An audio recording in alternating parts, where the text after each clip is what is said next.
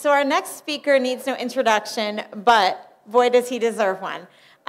We have Dr. Paul Grossfeld, and how fortunate are we that not only is he here in this room, for this week, but he makes himself available to us any time of day, any day of the week, when he's on vacation, when he's spending time with his lovely wife and son, and they share him with us. And I regret that I didn't say this when Susan was here before, because she shares him with us. So when you think about how everyone acknowledges that, oh, when I emailed Dr. Paul, he got right back to me. Well, that's at the expense of spending time with Susan and Stefan, and he is always here for all of us, and as well as the families who aren't here, who are around the world. And just think about that for a minute. We have our questions, and we're sending them to him, and he's getting back to us, and, he has a full-time job on top of, a family, and he's always here for us, and he is the provider extraordinaire, and I don't know where we would be without him. This group definitely wouldn't be what it is. So without further ado, Dr. Paul Grossfeld, thank you.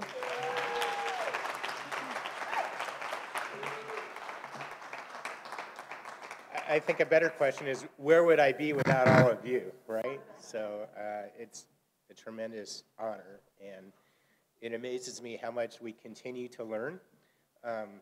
Something that was brought up at the last session, which I thought was really so true, was, I actually forget already which one of the moms said, what was it that she said, about how, like, for someone like me who's a parent of a typical child, we just don't get it.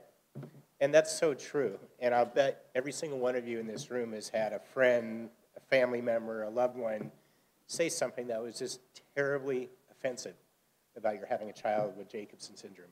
Am I right? Raise your hand. If Craig's in the room, I know he told me a story about that. And it's true, and I'd be willing to bet your first just reaction to that is, you an idiot. How can you be so insensitive, right? But, we are ignorant, and it was so true to say that if you don't have a child or a loved one with special needs or Jacobsen syndrome, you really don't get it. And I have learned so much. I feel like I've gotten as close as I can without having a child to understand what all of you experience. And so I think actually the next time, and there will be a next time I'm sure, that you have someone ignorantly say something stupid and clueless, and I'm sure I have over the years at times inadvertently, I think they would actually appreciate it if you did take them aside and say, I know you didn't mean to hurt my feelings, but you know what? That was actually very insensitive. And I think, maybe I'm wrong, but I think most people would actually appreciate that, because my reaction would be, wow, you're right, I never stopped to think about that. So I would kind of, as a continuation of that really great panel discussion, I hope you will keep that in mind. So what I'm going to do for the next 45 minutes is kind of something I did, I think, for the first time a few conferences ago, but with a lot of updates, and just to kind of walk you through in kind of a fun way what my experience has been like in the last 20 years, as we've learned a lot more about many of the issues, with an emphasis on the medical, but obviously a lot of other aspects as well. Anybody know what movie this is from? Yeah, it's my son's favorite movie. We watch this now like 7 nights a week, basically, but I just wanted to play this one part, because it's, oops, that's not what I wanted to do. Here we go. I love this scene. Our guys 40. Kind of says a lot about our research. It brings them to about there.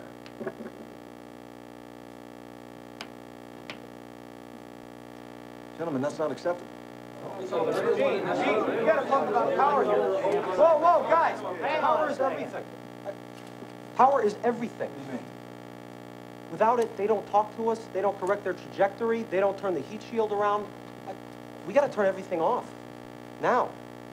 They're not gonna make it to re-entry. What do you mean, everything? With everything on, the LEM draws 60 amps. At that rate, in 16 hours, the batteries are dead, not 45. And so's the crew. We gotta get them down to 12 amps. Well, how many? You can't run a vacuum cleaner on 12 amps, John. You gotta turn off. We have to turn off the radars, cabin heater, instrument displays, the guidance computer, the whole smack. Whoa, guidance computer. What if they need to do another burn? Gene, they won't even know which way they're pointed. The more time we talk down here, the more juice they waste up there. I've been looking at the data for the past hour. That's the deal? That's the deal.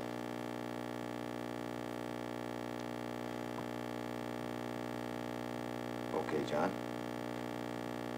And then we finish the burn, we'll power down the line. Now, in the meantime, we're gonna have a frozen command module up there. In a couple days, we're gonna have to power it up using nothing but the re-entry batteries. Never been tried before. Hell, we've never even simulated it before, Gene. Well, we're gonna have to figure it out. I want people in our simulators, working re-entry scenarios. I want you guys to find every engineer who designed every switch, every circuit, every transistor, and every light bulb that's up there. Then I want you to talk to the guy in the assembly line who actually built the thing. Find out how to squeeze every amp out of both of these goddamn machines. I want this marked all the way back to Earth with time to spare. We never lost an American in space. We're sure as hell not going to lose one on my watch. Failure is not an option. I love that scene. Anyway, it reminds me of when I first started doing my research. The first talk I ever gave, some of you have heard this story, I literally sat up on a chalkboard and I drew a picture, a cartoon of chromosome 11. I said, somewhere in this part of chromosome 11, there's got to be an interesting gene that's involved in heart development. And I very candidly said, I don't have a clue how we're going to do that. This was like in 1997, but I do think that's been sort of my philosophy all along, is that I've had a lot of naysayers, and including starting on that first time, say, you know, give it up. But, you know, failure is not an option for research, in my opinion. But having said that, this is a great quote that some of you might recognize. I'll just read it. I've missed more than 9,000 shots in my career. I've lost almost 300 games. 26 times I've been trusted to take the game-winning shot and missed. I've failed over and over again in my life. And that is why I succeed. That actually very succinctly wraps up what science, to a large extent, is about. Anybody know who that quote is from? Any other takers? There you go. Yay. All right. So it's a great quote. And I think that speaks a lot to how we go about doing science. You can't be afraid to fail, even though you're not going to fail, if that makes sense. And so I've shown this slide before as well. It's been an odyssey.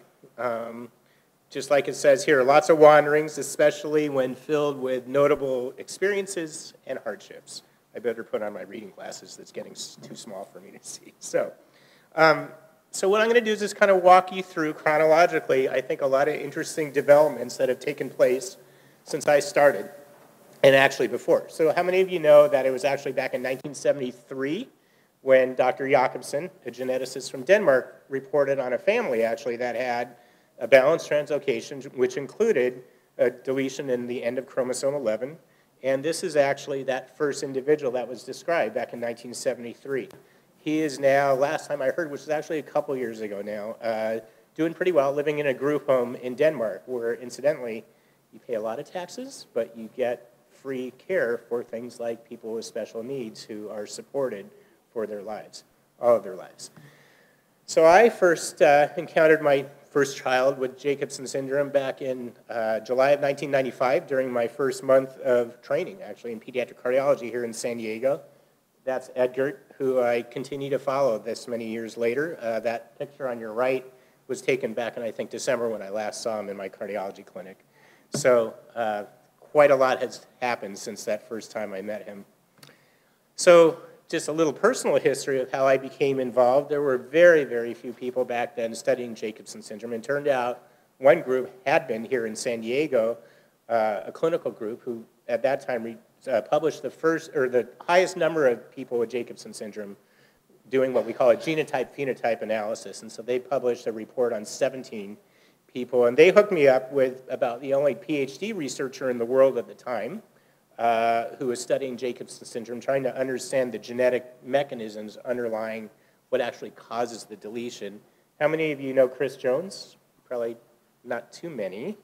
So Chris, again, is this extremely bright, talented PhD human molecular geneticist who because of the frustrations of not being able to get funding, is now the owner and operator of a little microbrewery in England.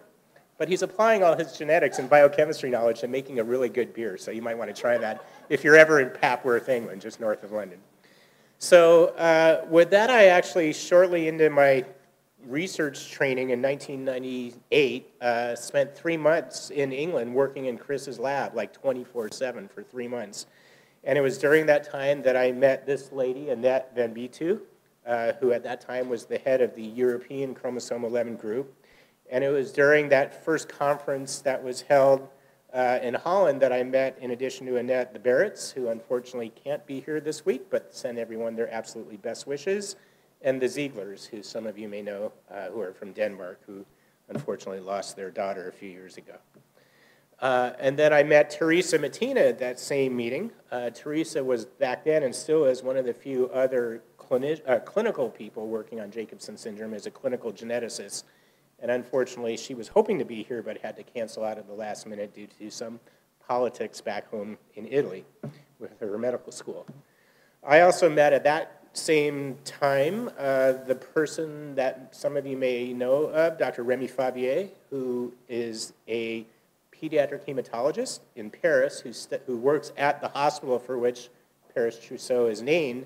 And it was really Dr. Favier and his colleagues who have done all the really important work that has led to some of the life-saving interventions that all of you are probably aware of about your children and bleeding. And then I think, if I'm remembering this correctly, on my way back home from that 3-month stand in Europe, I stopped in Virginia and got the chance to meet Melanie Johnson, who was the founding president of this group, and that was back in the spring of 1998. So one thing led to another, and a few months later, it was 20 years ago, I can't believe that, to the day that we held our first conference here in San Diego, just up the road in Del Mar. And I think we had about 35 families. I'm going to guess, was anybody in this room at that conference? The Maldonados. Anybody else? Yeah. The Henneberries. Were you guys at that? Yeah. All right. So we go back 20 years. Isn't that amazing? Tristan, you look amazed. Yes, I am that old. All right. You too. And then along the way, there have been some really amazing developments that have really catapulted some of the advances. So in 2001, the first human genome sequence was published. Any of you know who actually funded that project? Which branch of the government funded that project? It was not the NIH. It was actually the Department of Energy. I have no idea how they pulled that off. I don't know what DNA has to do with energy, but anyway.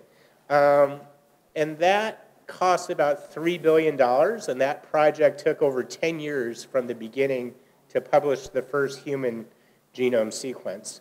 Well, we actually have a very important part of that history here in San Diego, because we have one of the very few genomics institutes here at Rady Children's Hospital in San Diego, thanks to an $80 million donation by Mr. Rady.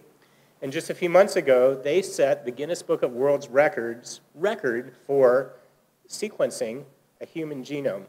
Anybody want to make a guess for how long it took them to sequence and get back the results? Make a guess. It was 10 years the first go. All right, you must have cheated and looked this up. Anyway, 19 hours, which is pretty extraordinary. And now they talk about the $1,000 genome, meaning it's like a routine lab test. I mean, how many of you had like a rhinoprobe sent or respiratory panel? That takes 3 days. We get 23,000 genes and everything else back now in 24 hours potentially. So it's just unbelievable. And then, so I spent the rest of my fellowship and beyond really learning everything as much as I can about Jacobsen syndrome, the clinical aspects, and trying to correlate that with the differences in the deletion sizes. And so we published this paper in 2004 that probably a number of you are familiar with now, reporting over 110 cases. And so to this day, that's been the largest study, which I think a lot of people have hopefully found to be pretty useful. In 2004, I met this family. Any of you guys know this family? Who I was actually their daughter had actually been diagnosed with autism because, if anything, your children, in my experience, seem very outgoing, more social and in your face, and autism kind of went against that perception, and I'll tell you more about that in a moment, as many of you already know. Leading up to what we know now, shortly after that, is when Drs. Matson and Achimov, who many of you have met, joined forces with me to very systematically and prospectively study the behavioral and cognitive aspects of Jacobsen syndrome, and you'll hear more about that later on. As an aside, this was my own genetics project that came to fruition. You met Stefan. How things have changed. Another thing that's become incredibly powerful is something called array CGH, or array comparative genomic hybridization. This actually originated in the last millennium. It was a technique used to identify changes in the DNA in tumors, in cancer tumors. And that technology evolved to where it is today, where we now use this routinely to identify the exact break point of your child's deletion or potentially duplication or both. So that now has become a first-line clinical diagnostic tool for anyone that's suspected of having what we call a duplication or deletion disorder. So you can imagine now that the combination of that technology along with the Human Genome Sequencing Project allows us now for any one of your children to give us a specific exact readout of what genes are or are not deleted. And as you'll hear about later on in the conference, that information can be very, very important in terms of potential prognosis, potentially, and even some potential therapies, which we're going to talk about a lot more tomorrow. And then using these technologies, we were able to hone in on the gene that we found is now the cause of the heart defects in about half of your children. Half of your children have a heart defect, and it's due to this gene called ETS1 or ETS1. And then shortly after that, we published our first paper identifying 2 genes that we think can contribute to some of the cognitive and maybe behavioral problems that your children have. And you're going to hear a lot more about that as well tomorrow. So he's not at this conference, but many of you in the past got to know Chuck Haymeyer, who is this incredibly brilliant attorney who advocates for children like yours with special needs. And Chuck has this special area of expertise in medical protocols. And so thanks to Chuck, who graciously donated his time to work with us to generate this bleeding protocol that many of you now hopefully are using, which is a medical legal document that empowers you to leverage your child's medical teams to make sure they are on top of the bleeding issues that your children are at risk for. How many of you are familiar with this protocol? Or let me ask you this, and I'm not saying this just in a critical way, but how many of you are not familiar with this bleeding protocol? Don't be shy. So it's on the 11Q website, and I would ask you to familiarize yourself with that like yesterday. And what you can do is actually make sure that your children's local caretakers in terms of primary care people and even your local children's hospital has that in their medical record. And then there is no wiggle room for them to not adhere to the recommendations that are very specifically outlined in that. Okay. Then in about 2011, it was my colleague here in San Diego, Hal Hoffman, who many of you have heard at previous conferences, who alerted me to a new development, and that is with this neonatal screening program that had been implemented in several states. How many states now, Ken? Where? Wow, that's incredible, because it started out with what, just a handful, right? 5? Yeah.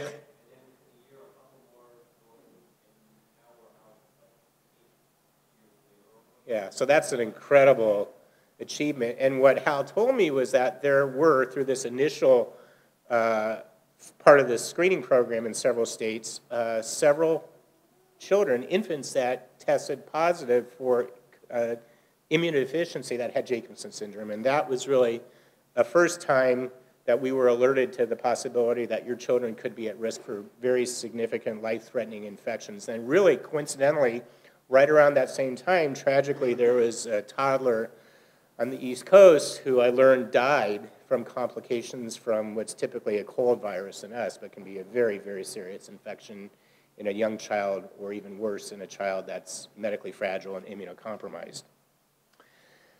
And so I think Ken and Virgil remember this, and for those of you that were here back at the 2012 meeting, what was supposed to be, I think, an hour talk ended up going about 3 hours, as we learned from all of you sharing your experiences about the kinds of infections that your children have had.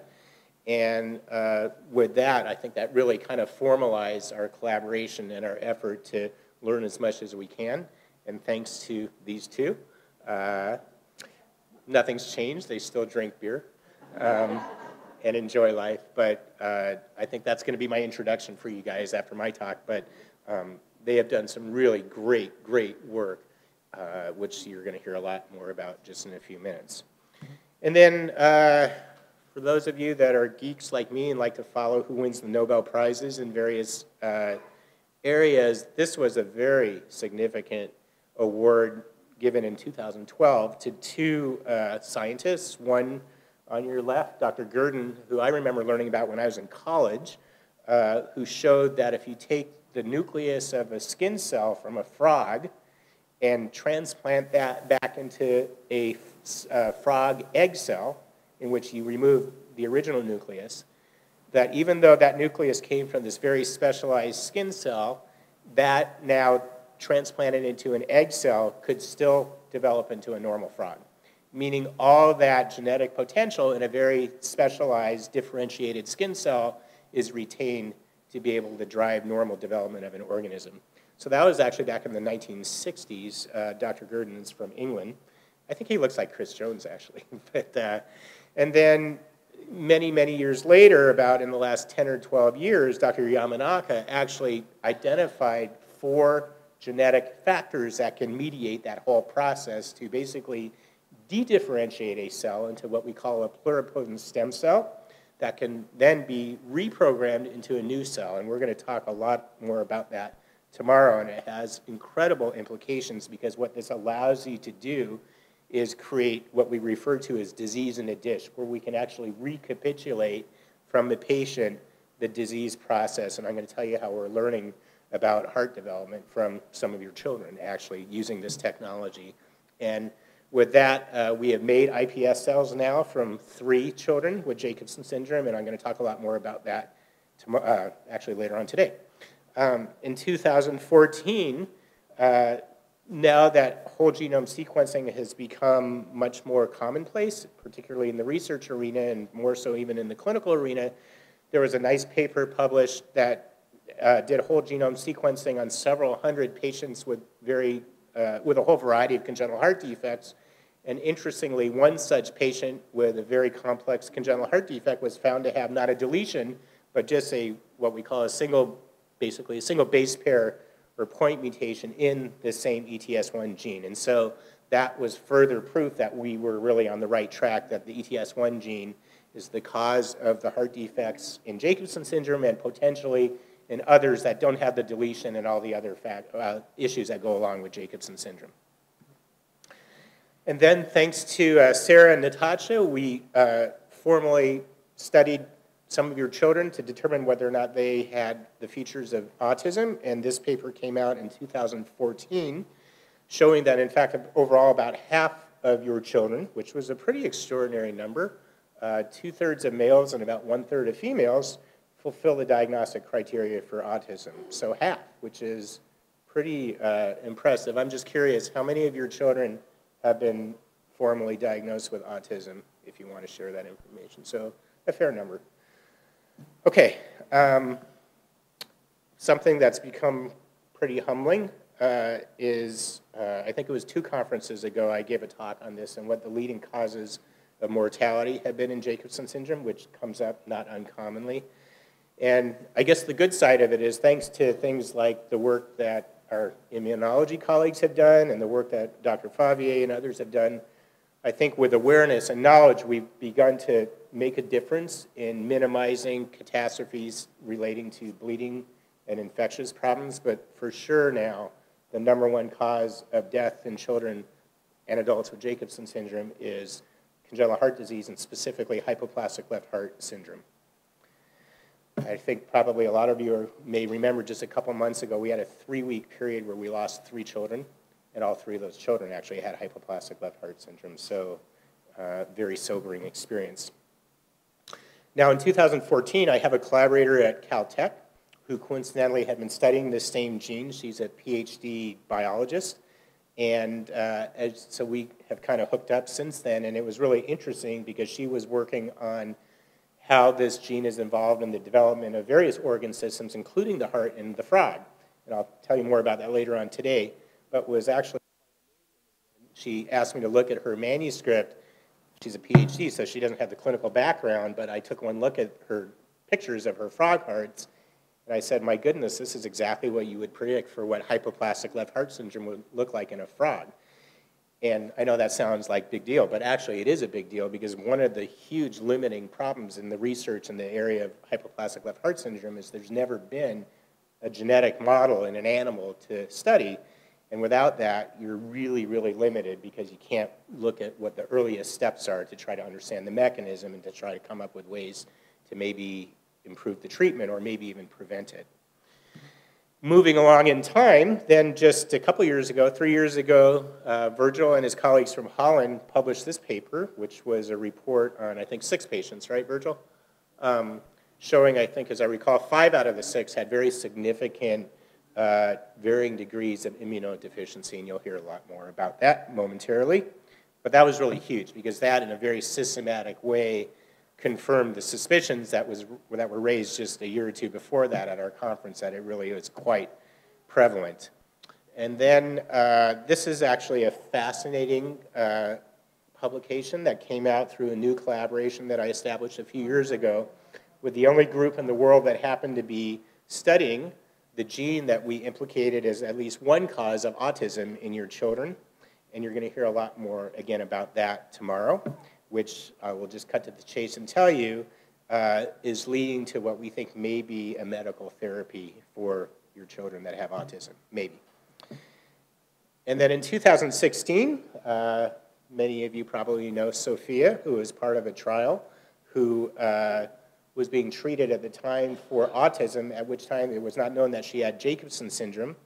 But what came out of that was that the medicine that they were using, buspirone, actually may help with some of the intellectual disability problems. And again, you'll hear about that tomorrow. So even though we didn't know a specific gene, it raised the possibility that there could be medical therapies that can help your children. And then just a couple of years ago, we went many years without hearing too much, with the exception of Kara here in the group, who had suffered a stroke.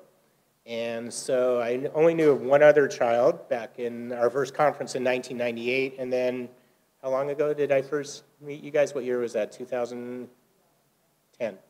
So one case in 98, one case in 2010, and that was the only time I had ever heard of anybody with Jacobsen syndrome having a brain hemorrhage. And then all of a sudden, there were like 4 or 5 more cases over the ensuing several years.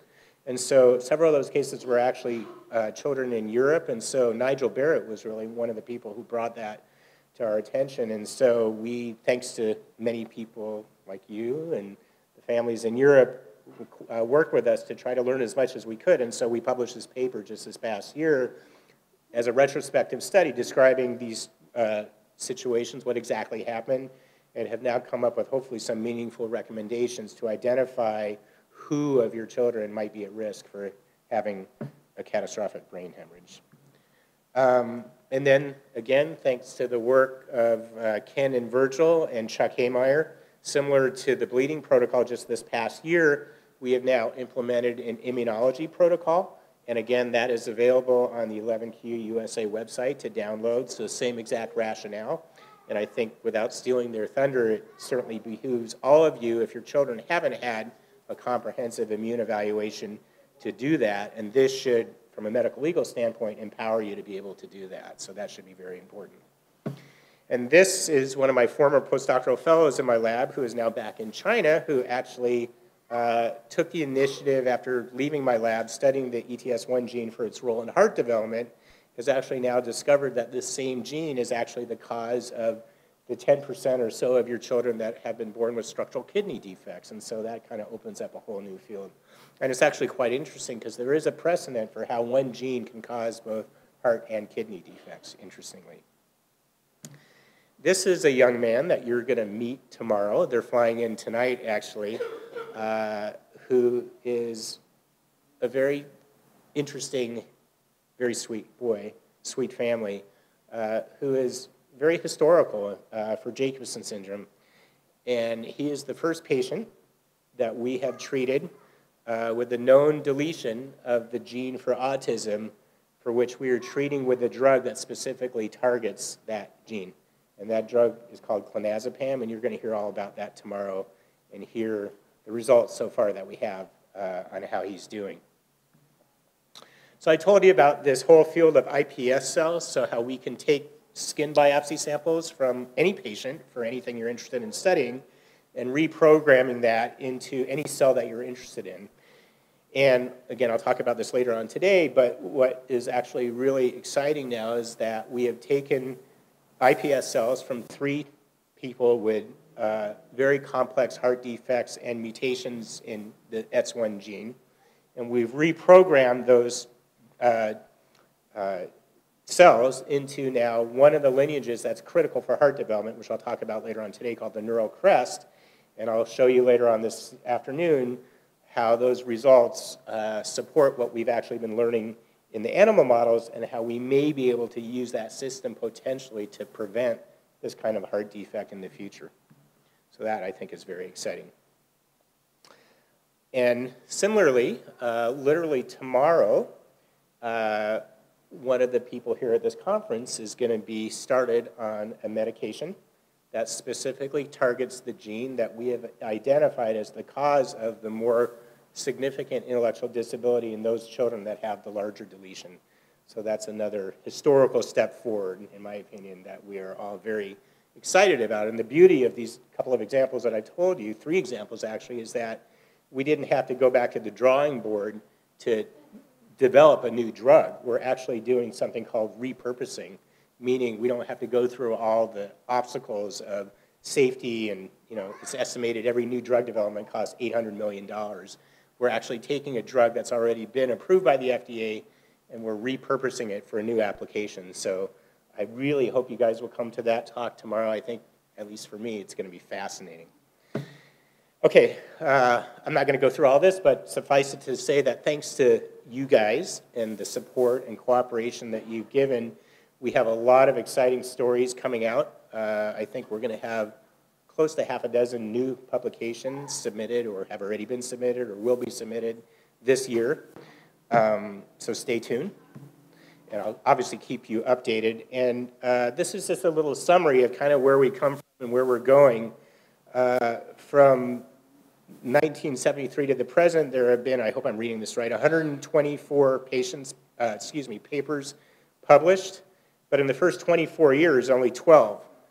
There have been more than that just published in the last 2 years. So in 1/10 the time as many papers. From 1998, which is about the time that I started doing Jacobsen syndrome, there have been 113 papers published, and I've been involved in a good number of those. I won't bore you with all the other statistics, but suffice it to say that I think there's been increasing awareness now and recognition of Jacobsen syndrome in the medical and research world, and it's becoming relevant. So moving forward, one of the challenges that I find is despite all this incredible research, I think there's been a problem, and we can talk about this maybe in a different forum, maybe over drinks or maybe during the business meeting on Thursday, but how do we make this information accessible, particularly to new families? So I try to read every so often some of the Facebook postings, and I have to say, I always kind of shake my head when every so often I'll see, and I don't mean this in any offensive way, but it's enlightening to me to see people that will ask, has anybody known about your child having a bleeding problem? Or does anybody know about Jacobsen syndrome having behavioral problems? And so I think one of the things that we need to do is more effectively disseminate that information. The downside is it does kind of put the onus on you, the parents and the families, to educate yourself. But I think in the final analysis, that information is valuable and worth the effort. So I I think we need to, you know, again, Lindsay, maybe on Thursday we can bring this up and have people make some suggestions about how we can make this, oh, I see you have a plan in place, good. Anyway, so that's it for a little history, but again, I want to thank all of you because obviously none of what I've just talked about and none of what you're going to hear in the next couple of days would be possible without all of you, both from your cooperation in terms of actually participating in these studies.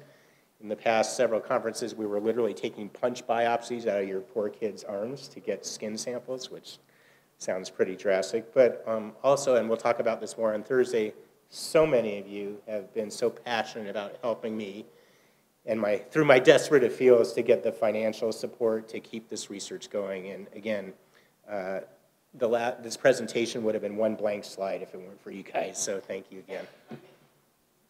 I'll be happy to take any questions. If not, how are we doing for time? Right on? Yeah? Okay, thanks.